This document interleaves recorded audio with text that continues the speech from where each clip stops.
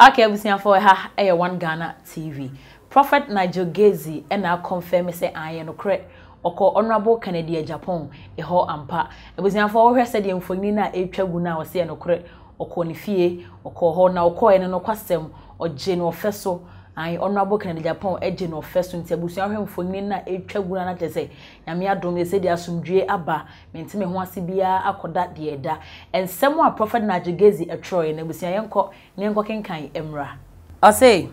in the late evening of yesterday, 10th February 2022, I visited Honorable Ken Agyapong, the Ascent Central Constituency parliamentarian, Right Reverend Dr. Nana Enyini Buodum, the presiding bishop of the Jesus Generation Ministry and one of the leading Pentecostal fathers in Ghana, facilitated this important meeting on my request. Honorable Agyapong welcomed us warmly and showed a lot of magnanimity. Honorable Reverend S.K. Boafo, the former Minister for Chieftaincy, Religion and Culture, and Elder Opon Bio were in the meeting. We had a faithful discussion and my fathers advised me accordingly. Peace is the ultimate that as a Christian one must always seek. What is ahead is very important and one must always be guided to seek that and protect it wholeheartedly. Matthew 5 verse 9, blessed are the peacemakers for they shall be called the children of God. God bless Ghana, God bless Prophetic Hill Chapel, and most especially my fathers, Dr. Enyini Buodum, Honorable Reverend S.K. Boafo, Elder Opon Bio, Honorable Ken Agyapong, and my able team, the Jesus Agenda, Jehovah. God bless PNG. Okay, we see for no any nsema Prophet Nigel Gaisie etroye. Na sansem yi na afiahwas nega ene enipa bi ne nkrofo bi mo ariate afa ho yenko tie no so emra. Afiahwas nega or say God bless you both and protect your peace. Right, abusia for Honorable Ken Agyapong. Oni umofia president Nigel Gaisie aka wono etam aboano ewiase no se wo wiase na wo mpa asomdue a na chese wo kra no wonye nipa wo se de ye ho bo nti se Honorable Ken Agyapong ene Nigel Gaisie aka wono mutam aboano a e wo se de aseda ema onyankopon efi se me twewei mi gu we ni mase wo breko anyina so papa bia ni mu de me firi se emmoa se Ken Agyapong nim se Nigel Gaisie ewudini a o mayi mra wom nipa Nigel Gaisie edi o mawu no nanka emra no betimi ni nadi leso ni expose ho anu bia ni ho edi Nigel Gaisie ko prison enti anya wono mo ntokwa weye eni se Nigel Gaisie be ya na wo se me kese o de sen Ken Agyapong no na ye hwe enti wono maka boma eye na obia ho nyama hit se mpanimfo omo wo Christian Council me ba be kiro de enti Christian Council mpanimfo omo ye stomach council omo ye nyaatwem hypocrite omo ankasa dine de omo so Christian Council no Christianity na de omo so no Christo asennua no a omo eso no omo ntia asennua na se no muntimi ma omayi nya omoso mfaso bia gese de ehia ena omudi akiri no me ba be kiro de entia boma yentie bia music boahin wose help is on the way boma yentie bi boahin na mo share video no na mo free Christian Council me ba video no so me ka o say nwum we BM boahin music BM music go YouTube na o search boahin music a yenue wo streami a ne nwoma de pa o to nwoma ne gu aresia o ma hu the real Christianity song what you say Christian Council mpanimfo me bisa mo say mo ye stomach council anase mo ye hwehwani mu council mo ye stomach council ana mo ye hwehwani mu council anase mo ye obi amode mo ye ade manipa mama mo keke wonim de ntia me bisa sa no Christian Council mpanimfo Ken Agyapong share sa expose na se no ma me kire mu nya atweme wo mumu bebre na mo se kire gu asofu we ni mase o mu gu nyame so mani mase gu asofo anima se omo gu nyamesum anima se Christian Council mpanimfo ana mo share kire nyina mo ye empty-headed people mutino bibia nim mu di council na anim kwa mo ye nyaatwe mo ye hypocrite mo ye council mo na mo kita tumi in terms of Christianity wo Ghana e ba ne Christosum a mo na mo kita tumi ntini e frem council mo na mutimi ni aban ka bom se asori we ya asori ebu ni pa faso mfaso obi ani omuso aban gu asori we me pa cho Christian Council motimi egu nipa miensa asori nipa miensa timu mpoda mo so mfaso on sen ezo me ka kire wo ewom se Canada Japan wo gu asofo bi ani mu asede na eso o mani pa ni ada ho Christian Council ma me kire mu munya atwem eba no asori mu nyansa eni se de nipa edi ni nyansa ebo brawa asori ma Avram Bemboshe kura mo se wo ye antichrist no ne so won fa so che Christian Council bebre mo so ni fa so bia mo ye obi a mo ka ho na Ghana fo binom atake advantage of the Bible ebu nipa fa so ekum nipa Christian Council me bisa mo se mo council no na ni ho na Canada Japan eso obi ni mu etwetwe wo binim twe na se gu na ni ma se ema nsema eni nyina ye kae me pa cha obi nim wonne nam ho Canada Japan di tim di obi nim ko jail enso na mo sha akire ti na mo sha akire den Christian Council mo so mfa so woni sen Christian Council mo nte kura yi mu na reverend obofo ema amanfo ema esi omo beye gu mani mase wo TV so Christian Council mutimi ka dan mutimi yi o man na sutire wo hen Christian Council monte ha ene no obi nim tina son dem echa telephone numbers Christian Council me bisamo echa lotto numbers Christian Council monte ha na obi nim echa lotto numbers e wo Ghana ha mutimi yi hwan asutire Christian Council mo ye empty council chese mutini mu aso bia mo ye stomach council na mo ena mo se ye nhwemo na dachi bi wo hode I'm telling you Ghana se obi ani da ho mo di mafu nenam sa yeni edi animu ana Kofi Addo meye news se Christian Council na yema Nigel Gaisie ene what they saying Canada Japan ekabo mu no bibisa wo se edi changes ene de ba Ghana edi difference ene de ba Nigel Gaisie ne katrema ne nsema wo twato amanfo so no amana sesa ana bibisa wo amana sesa azana Gaisie eye wo Ghana ha ebu amanfo faso say Simon kamo mu no mo entice Ghanaians say Nigel Gaisie is credible na mom Canada Japan and entina se etina makoka o mabom anase den Christian Council owusu bempa a wo bu amanfo ti so owusu bempa a wo gu amanfo ni mase etiti amanfo ntem owusu bempa de na fu nanam Christian Council mo so fa so ne say da pen na matimi ma Ghana fo ani da ho say ni pasimasi so hwe ye mmerem a ni suban ni Bible mmera no bo abira enti so ye ni bibia Ghana ni ukọ you go there for your own risk Christian Council me bisa wo say mo ye nyatwem matimi atusa na mo no mo so fa so pa ne sen Christian Council ansa na wo baba be yi masebo ya no anase mo baba be ka bibia fa mi video we no na mo yi ma no me nsema mi bi sam no mo ansa ha Ghana ohu memfa wani ntu obi aso se pani bi ahye suit na fuso won na be ma o man na koyi so tenase na so obi bu fa so obu afa so nkwase ebu otie empanimfo na mani do mo se Christian Council mo nyina ya akrofo pani enketwa na Warfield no omo ya akrofo pani enketwa na Warfield the Christian Council me bisa mo se agrada atena Ghana ha bu amanfo fa so bu amanfo fa so bu amanfo fa so agrada asa osakra ba betia sori no problem obi no obetimi asi obi kwan se onye ne nyam dwuma meti ase Christian Council motimi sori yi agrada atan pejam mu sa agrada ai se wo so fanya nkopon de a nipa wo bu o mo fa so ansana wo beka so fanya nkopon agrada bo modern na mahiafo ana o mo wasem nyina so wo mo problem se wantimi kura ye bi na be ma yakoma to yem am yehu se eneso nyabu na wo ba be bu nipa Christian Council mompanimfuo binom etimi tena TV so defend sa prophet mani dan ni mpese me boni din because me hu se woye pani huru first class e wo Ghana ha etimi sori the Bible defendi agrada ebepem ne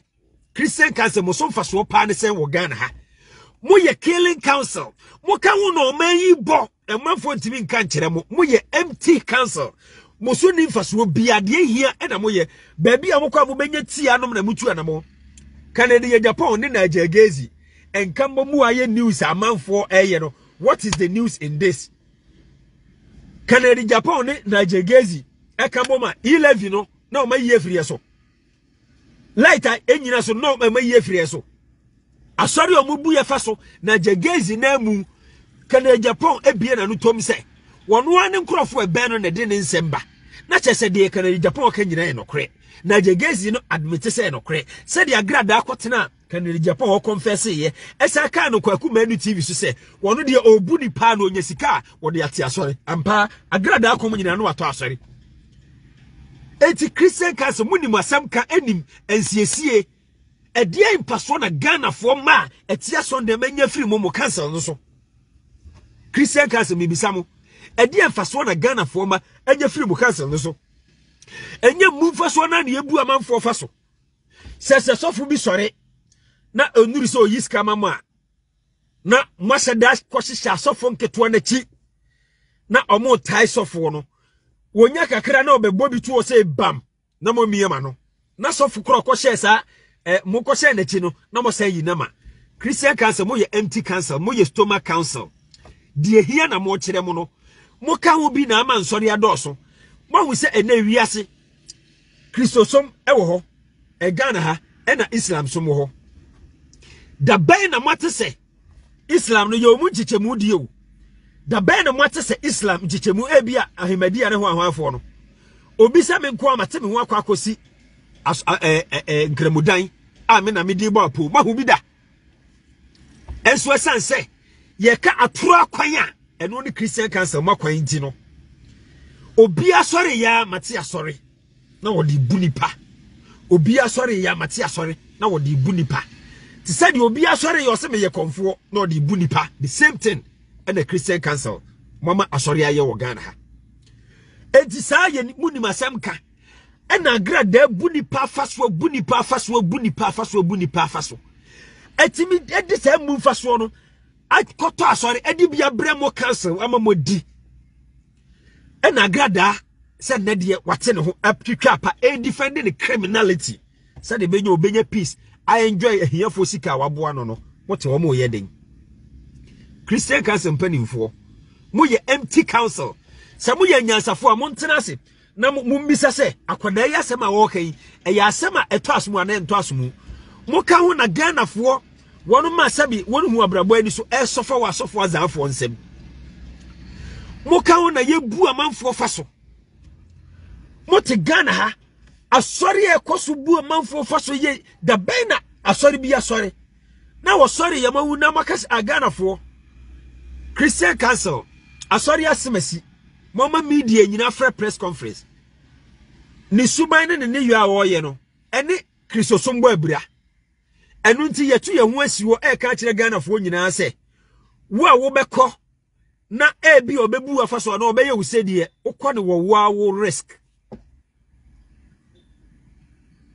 enti sa se sofo no be ma mo bibie di nko ade amokọ mo ka ho no man yi bo mo ka ho no mo bu amanfo faso what mo ye azaya kronfo pani mo nketwa na gufod no mo sori a Christian council ni akofa de abobo ye mene te se obi mo ye criminals mo sese musuman mo ye hypocrite mo ye nyaatwem se mo nya nyaatwema enka mo jina agrada naimu ema sabrei agrada kesi se wo police station nyina ahiafo ewom enka wasatelo mo anse watimi abie na no empo se wo Christian council sisi anase woni wode say asofo edi djuma enso mo mpanimfo ena na defend agrada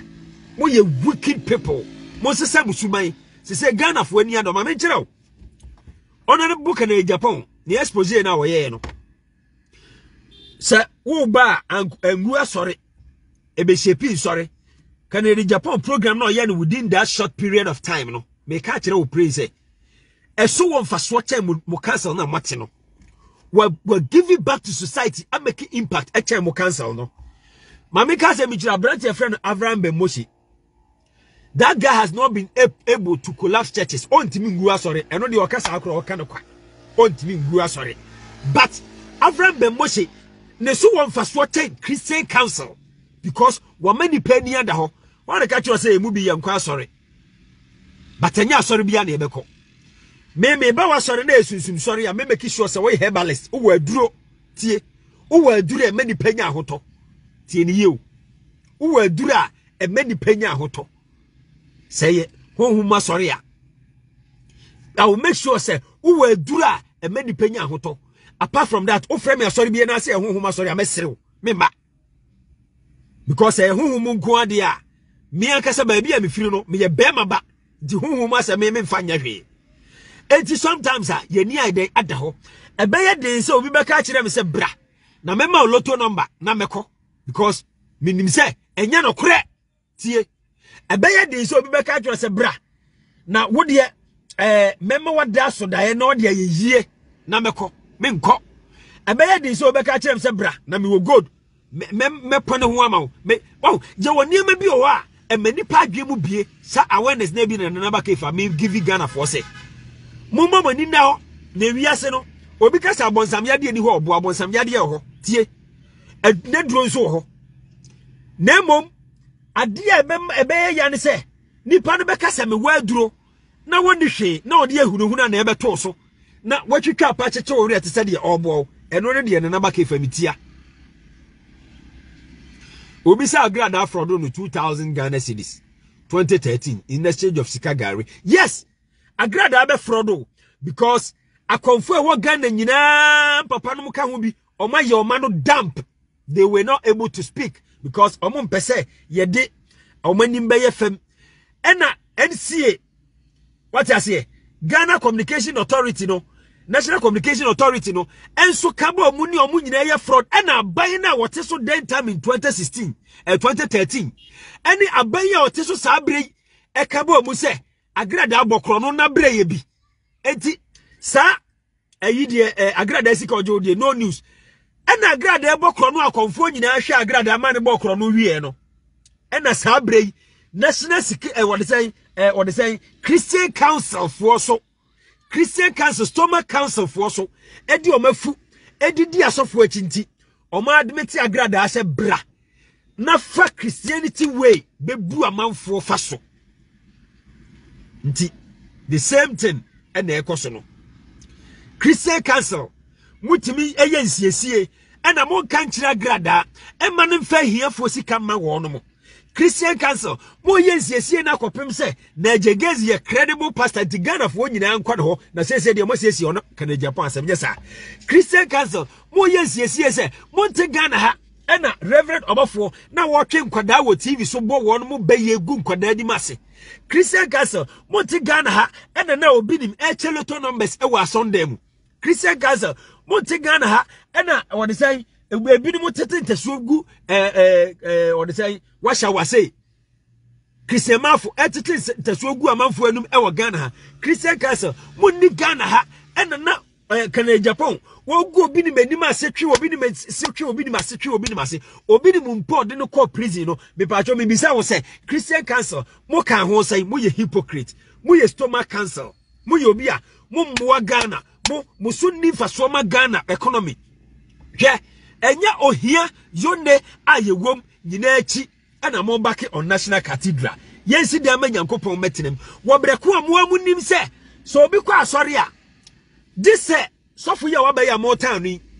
adum chei sofo adum chei ena tio sofo adum chei me nka se we angelo but ye said osi ye ni nyuma me ba expose on so wo ne miracle items a woton tio o ne miracle items a woton obi aton bi ena collection asofo adum chei free na so ne ma ho no the whole year no abua collection na no say ehiafo amu wa asore num Munchema wono sofo adum che na dwuma wo ye no enti he is doing a better job than the churches aye nanam akon be 500 years sofo adum che na dwuma wo ye no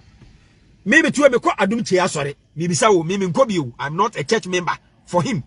ba se mekwa adum che ya sori na se menyare a mekwa akoto ni miracle item ana mekwa akoto na dura oton me ntobi nemom correction na meto the whole year no it doesn't go to suffer adum che eniema wono ton na Sunday ma sorry for man to be free no any problem of suffer man for no ni sika bum no na odi na correction no de o chema hiafo bi anya bi mo pa mu ni suffer adum che yachi sa suffer we Christian Council na ahihia suffer bi no machi na o mo tai no because sika no nkukuru mra mo ni mo ye stomach cancer mo ni mo bia de boa Ghana mo ni mo bia de boa Ghana na medi Ghana fo bi nim ho ya wa mo ntimi ntase asori te sebe se pani konum han wuti wonim de tia first na me kosua de Power Church of Christ no wokwa wo hie ni wo skani said your condition tie bia timi kokosua de a sikaje bia anim a sebe wadwi move for say woni sika a wo de wo nsabi ma me nkira wo asori me mawura nsori bebre mu obi akondemi asori se asori enya me nkondemi asori nemom ni pede da asori ano ni asori mpanimfo su na ama yetimi kondemi asori ebi ni Christian Council Ghana Christian Council mummuwa nipa one mummuwa nipa mo de mofu nenam obi betimi akwa asori ama nipa no bebo asesa wa sondem mo amani tuase adwaman na obo de kwa asori Christian Council se kamatimi asori akasa akire nsori se nsori moma yenhyase na maburu kaka ne mma mo wa sondem mu ayehu se wono mu pe bibia ya wono mu bre moma yemma wono mu bibi nye na yentu wono mu fono wanfa wo bre anya adwaman ya dabi oba obo life wa sondem mu bo adwaman kese no wono ne yema ni post na wo awani da ho a wo sum nyame a wo som no wunya sika nti yemfa wunya hwe unim nipa ya peki omo from the various churches aboa wono mo ade na butime densa mo somfa so pa ne sen wa Sunday mo council na mate no ede na mo ye munya me som no ne de wo hen nyame ni ba bia nyame ne me ne wo ne yen ye mienu nyame hu ye nyuma ene de opese ye nyina afiri me no mienu abrabo mu Christian Council mo somfa so se pa ma Ghana nsori ene nsori ma na ewo mu no Ghana upe hiafo ne won ma wo bere pa eye obi oyi ne husi wo so opese osum nyame oma omu ehu om so omu ye Christopher na omadi yi omu wo sika bumbum no omu de akata omani they are the most criminal people ever I'm telling you omu de Christosum na kata omani awudi omu di ni bu omu bu ni pafa so no nyame nanim na meto ade osofu maame bi ho sofu maame na meto ade one ho no meto ana wo de mame 30 cedis 70 cedis sana ade no 30 Ghana cedis 40 cedis difference etu onya hu se wo ye obi a wo de wo ba na wo to ade na wo mbisa ne boa bua na obu fa so oh eti ni mame nkira mo Christian Council maka Nigel Gaisie abom ena mo katu mu ho ena ye dia ye news mo so fa so ne sen nsori me wu Sunday mu no eti motimi vow a kire the churches asori ukwa nsori account mu sika gu asori account mu pa ni sika o mabua no near the head office stationaries a head office we ya head office na ehiafo na otwe ni nyina o mabua no ya je wo tight what to correction ye kwa yie ye yesei na ye wia ka kire wo se nyame nhira wo na kakra wunya na otwe no nyina ya je obi betimi atena asori 20 years obetimi edi hia sa awu na asori ntimi nwene ne ho dakro mpo se yemwo nipa wei na sabe wono so ntimi mpeke na saboboa no mpo no wantimi anhweso ye mahu se wono ana entoto na brabo yi asori mo yesa na yema no nyina bi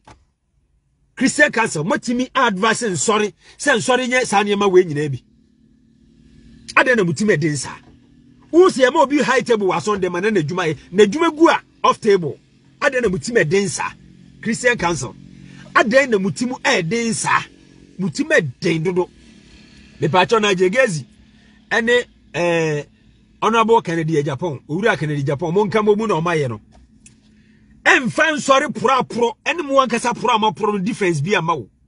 emfa wudi a Nigel Gaisie ni nsori awodo na omubu amofa so emfa mawie yewu emfa sakare bi ama tie agra daji amanfo sika amumu bi makohye na chi e kire ne kwan a onfa so amose eyadom efiri se nyame frɛ no ne niema nyina mfiri ne nsa he Christian Council nyame tua mo company fo amota agrada achi agrada abu nipa fa so eya adom efi se ya nye na japade mfiri ne nsam nyame hyira wa ode bibia aka ho wonim nipa dodo ate dan mu sun because of agrada adan na mutime den sa adan na mu chese mu nwini nipa ho krasa adan na mu yehudi force Christian Council bibisa mo adan mutime den papa mutime den na mo cancel no eye empty and useless council ever obi anka no krenche ma me ka kire mo pay mo cancel so nimfa so ma Ghana ma mo sori o mo kwa sori me yasa Ghana fo mmire emi o madwe mu nsua de say wono to abosomfi a cho obeto ye gungure bosom na chi ya na odi wodimo nwene ye wono to Islam a alhamdulillah kramona na odi akire wontimi nwene ye wono to Christianity ma hey Christopher Ifa Christianity na odi akire wontimi nwene na se Ghana fo adwen sase ya adwuma na o madwea ho na nkamu behu ba bia nsori begina ho na nkamu behu ba bia nsori begina adenti na munne ti Isabella Kuranchi was God will punish you too. God will punish me. Nyame hu mobo. Look at somebody. Monhwe obi. Adenti na munne nipa wonum ye wudi fo na ma nipa bra bonko so e na aka bom na mo fram ho Christian Council. Wobrako amuntimi muwa nipa. Wobrako amuntimi muwa nipa. Mutime den papa. Christian Council say munye empty council. Na say muye adwuma de amon hyase revival na moda. Mo council no nsori mma no ene omo from who Christians no omo nya mo so mfaso na mo ka ho bi ma individuals a omo kita adwenbone ebetimi agire Christos ni so abu amanfo no anya kwanya ene omo bu amanfo so atiase omo nya kwanya ene omo bu amanfo share video no uso kumaduosia ba makasa Christian Council e wo Ghana omo bua bone che papa hwe mame nchirawo Christian Council mo wo Ghana ha samu ya councilor mo bua nipa nka mo nyina mpo mo betimi aka bom na eduru ba bia mo be speak truth to power aban ye bibi na nya ka mo be bua ban no na mo shepi no aban ni trumu ba munim se trumu no ba ebema nipa beko ebeye de opemo ema nsori begudie mo se ano de mo mpene trumu eba Ghana no eno nko an the only thing na eye evil ana se eno nko an mfonso ana nka ban no ya ana mo wira fi se ye woni ama bebre a enka mo betimi abie mano aka free tete no nyina ama kwai binuma enam so ma Ghana di ti sakra Kumasi highway nka ni nyina sa bre nka ban no aye kofuo pay so na yetese de kwan ya ma contract kofuo afi so ko Professor Melsaba Jomama ba na nadu aba still kwan no da sukum nipa Christian Council mo so mfa so ne sai Christian Council mo dia ne sai yamanum ti yankofa buo fi Israel mra mo so mfa so pa ne sai mo so mfa so ene sai masa me mpenya atwemo esaita magana mabuna yetimi kana kora kire mpanimfo ye nsori me advice say fa individual bi betena na besese ne kwasea Christian Council manutia ma momfa ncheme de mo ye na meme because mo mwa nipa mo kum nipa mo manipa ebofam mo so nimfa so bia ma o man Ghana say obi anka nkire ma age se mo sesa musuban ne mo kwan mo sesa musuban ne mo kwan mo nhyase hu ze nipa e de ba sorry nti nipa benya mo so mfa so nyese mo sia sonda na ti wo nipa mfa ne ho hwem se krono no obebo obeye di o memfa ho na emom so mo diska no ba dia mo beje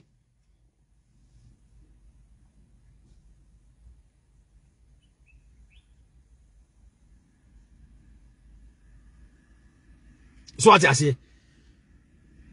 mo manipa enya mo so mfa so ewiase ye ba wiase se ye ba be som ye ho na ya brabo aso Nyankopon ani tio ye be som ye ho na ya brabo aso twiedi ampo Nyankopon ani. You cannot serve God under any circumstance apart from serving your brother. wontimi nsum nyankopon ba ne nso nyankopon ani agye se wasom wunua wahwe wunua ye wodi ani di ama wunua wontimi nhihye coat emfram ho mpanimfo with empty headed amonwene na mo ka kire mo se yemfa ni die ne ebuo ma mo enu ti na Ghana fo nkoda sori a no mo di mpanimfo na tem na mo di akwa akwaji sika no Christian cancer me ka kire wo Ken Agyapong ene Nigel Gaisie nkambo mu no emfa nsese bi amra hiafo e wa so ndem tie minimum baya bi na ohwe pipe ohwe pipe no since 2008 till 2008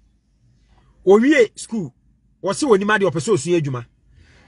Ghana sofa sa bepem ne a woda so sofa me organization bi na kabo mu ene yekoye girl na doye anne osun adwuma ade na buti medensa me ka kire girl no sa sori na okọ no onyan I told her point blank me ton nyoma so dem na ye den asori no mo nipa jai at least there should be one single soul anka wo so hu sa akoda we bre. There should be one single person. No.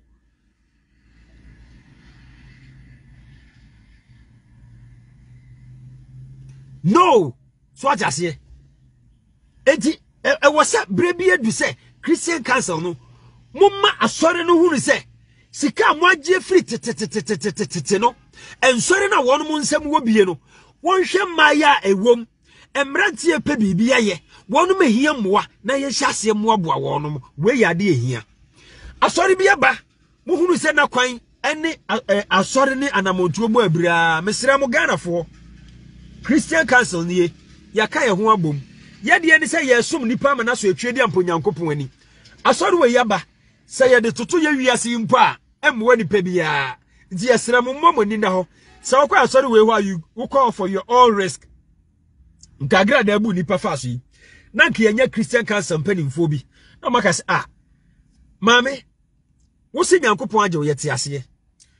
won me ye yimpo no wato asori ase se wo bu nipa faso ansa wa ba abesum onyame yete ase to hu si wo na nipa a wabu o mo ye hiafo mo su bia na eden a agrada to ka se o ma wabu o ma faso onima no oboa agrada abu obi faso pia ge no e ma no ko obi ni masondem na obi ni so se ni abu afaso ha na wo ba okana no musem nyina obi nim so amoa no saga no minim no sei wo ye obi a wo ye Ghana ni otena every coast no ntitwi na agrada ama obi di every coast Cote d'Ivoire kasa akirem na oje ni di ye no koe what I say okoe e na agrada bu ni faso saga no minim sesi o ye acheketon o ye hia ni tintontan agrada kasa onim na oboa agrada ehwe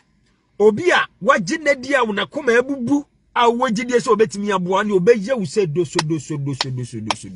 because ye ka akire minni oto meso mienu one mother one father ekwa agrada san de sika ma ne back so ontimi nyama ne san de bae so de me kire no enu ti nam se ye benya enka ye mani pani na ho ne ye mie bia manfo adwen mu mu mie bia manfo adwen mu na ni pani nda ho se me nanu say me ka say me call asori na sofo no preachi wo radio and I was say ni radio time na so nti wo hia moa me senior brother esori kotua me ana na ba kefa me so me sori kotua bi because the obisa no eto asomu eye minim de me ye enye nada na odada me ana mpesa me boa no na me boa no but this is the case say wo hwe nsori akwan a dodo na pese wonu machidifo enye gidie nyina so onim eye agimifo na watimi abu wonu mafaso eno ne ade ametan eno ne de Christian council eye metan Christian council enye council o mo bua Ghana fo okwa asori dodo na ye blind to say the sofo no kai say born again Christians who are believers, also foolish born again Christians who are believers but not thinkers. What I say, men say otebel asem okan no. Eye asofo nankasa ena ama asori madodo na ye born again Christian who are believers but not thinkers. Asofo nankasa nyumadie no ema won machidifo no sabio edane agimifo sade be ya brebi obetimi maneuver omo ebetimi afuli omo a extort afri omo nchen. Se wo kire wasori banyansa na dwemu da hwa asɔre no nye sika a daa nkwa wom daachi wom a ebesa ma asɔre na tim e che so obegimi wachidifo wan se nsɔre bebre ye spiritual churches na ɛhɔ a na ɛkɔfam omogigijam ɛhɔ a na ɛkɔfam amanfo ani ite nipa no ba na odi sika da na ni beda hɔ na noa no onsi obiem saa na tie eti Christian Council me bisa mo se saa ne ma wanyina na mote hɔ yɛ den a Kennedy Japan na Nigel Gaisie nkamomu na mudi America amokɔ kan bom abagye ho din mote hɔ yɛ den obi so open me number me WhatsApp number is 0200 582665 0200 582665 corruption I was a Christian Council hono any sorry muhu ni say yetete sorry sika amanfo adini ho ama ahiafo good down mo sofa hwesa woti wa say yebesi asondan Rome abesi asondan age say ile delete ko Rome woti Rome ni mo woti wakuri ase Rome eni mo na ahiafo betimi asofa wom say Christian Council de nsam na mo ka fa ho de nsam na mo ka fa ho woti wa mo council na mate no mo mani pa nya mo so mfa so na nipa ene ma asore ya asore your private churches baby ho mo from what they say mo from say one man churches ya na emesere your private churches baby ho a amanfo nya wonum so mfaso e chen sore na aka no nyina sa healing Jesus crusade Dagi word must na sore no se na asese minim Dagi word must asore se wo ye project ana asore ye adwuma bi a wonya church member wonya adwuma nya da sa sore no ya na munim sa prophet adum chei miracle items a woton no mesoro mini hu asem ka because onye onu kwa na obi a woye bi ne niema a wotonton na Sunday mu no se oni lances na wo ya menya FDA na makwa akoche no nemom die minim ni se sa niema na woton no wafa no se ye ni business e na ode bo ne bra ena correction as in say yakwa sorry mom nyanyi offering no wo chema na sorry mma adum chei juma wodi no na sorry mma ahiafo wom na o chema omo adum chei juma wodi no dimi me ko adum chei asori a I do not qualify to benefit from that money until say ebi asori na be hu se makọ serious crisis mu enti me hia moa when your friend are sorry and na de ni pehia no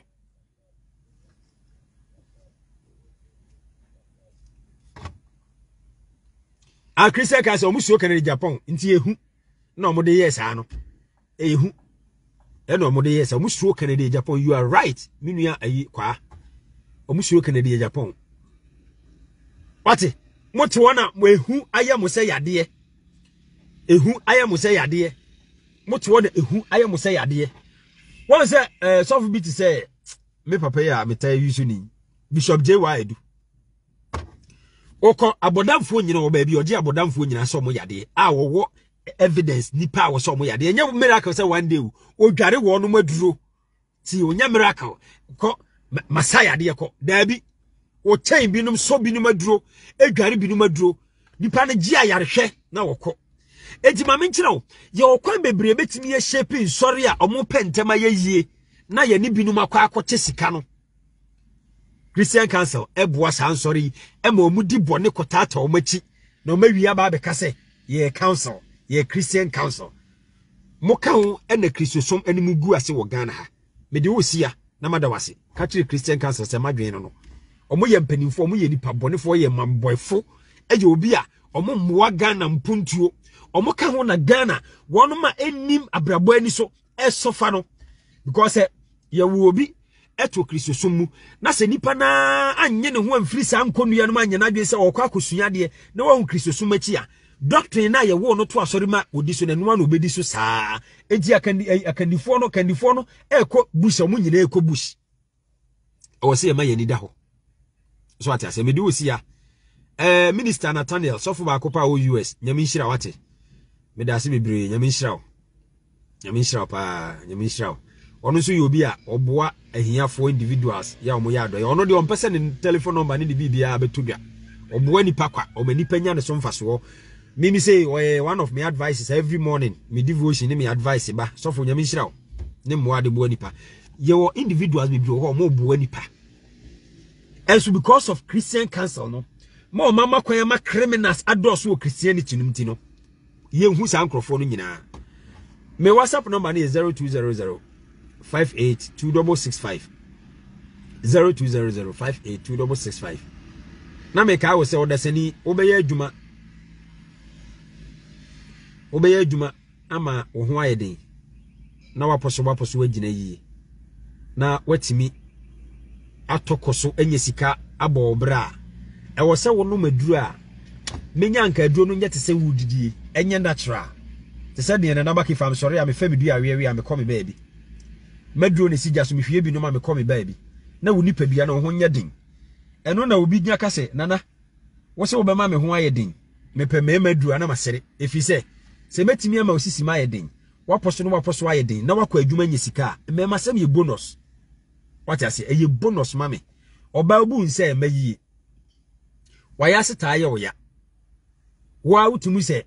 wo yafumu no eniema bi nkoyi wano mabrofo duru ama chemical age waboso memma wo nipadua no system me hohoro mu nyina ama wo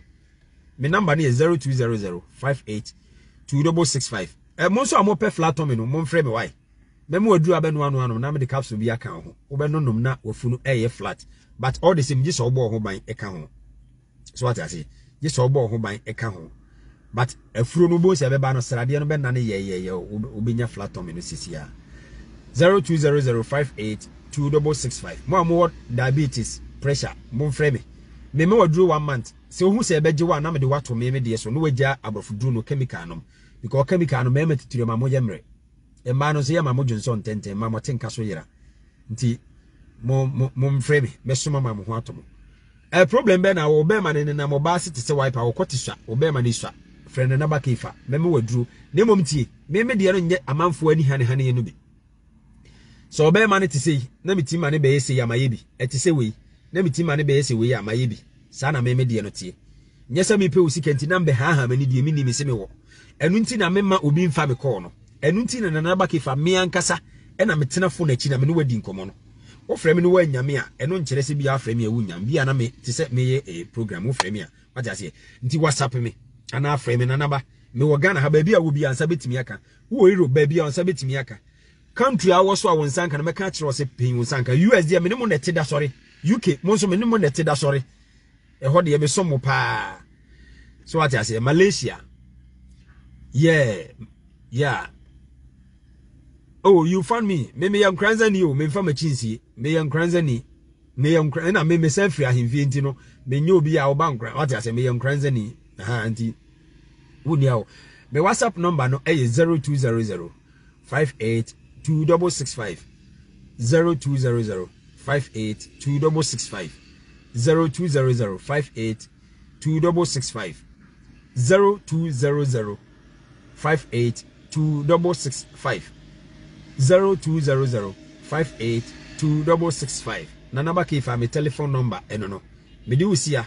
Christian Council mo sese musuban na yesom ye ho na so ye nyankopon ani ewiase adwuma wo ye ne mu na wo no me ne wu nhire nyina afiri obitimi bia adwuma na wabu nipa afaso abahe na wakogina baabi oh nyame mfa mbone nchemi otama na me ye bia tama na me ye agin pa bone na me di nipa wei sa na Ghana fo dodo na ewo mutim odi bone ya pesika no akosere bone fache nyame hu mo bo wate wadwuma wo ye no emu na wo no me ne wu nhire nyina wo mo Germany Australia mu nyina mo mfrɛ me meso mo why mon frère me WhatsApp number is 0200 582665 say Germany the Biscout media na de me buy Biscout na prepenti Germany the first kwara na binum nim se me wo me ni ma ye adwuma 0200 582665 0200 582665 emi shraw de wo ye bia no hwese wi abom na esum nipa nya oso mfaso a eno nhira na meserede ma se nyankopon ntene ni mu nkyerɛ no ma de wo ye bia enye nkoso. Okay, abusiafo na chese no ene nsemo a ewo ho na afiachas nega so chese nyame hwa mo mienu nyina na jese asumdwe na aba no erade emane nka ho da message so do adwenkyere ebeba obe subscribe to Hon Ghana TV na obe like your videos esika for gentleman capsules eya drobi a wo ye be ma na wonya num bia bomode ne kope binom na ebeboa wo pa be me bia wonum bibia nam se aboa no nti obone samrane se eye full nenti enti be ma bomode ne kopa bi enom antiesi capsules so ye maaye de obabi abosome so a wotin capsule ba bibi ehwo ebusuafo ya na hemfie ho so enka bi ba ho ne ade ebata nom antiesi capsules ni na to bitwa antiesi capsules eye papa obabi e wanom bi pan bi anim se ye papa nti ye bone samrane se eye abrewa virgin me ba to se ye antiesi capsules se ye sika for gentleman capsules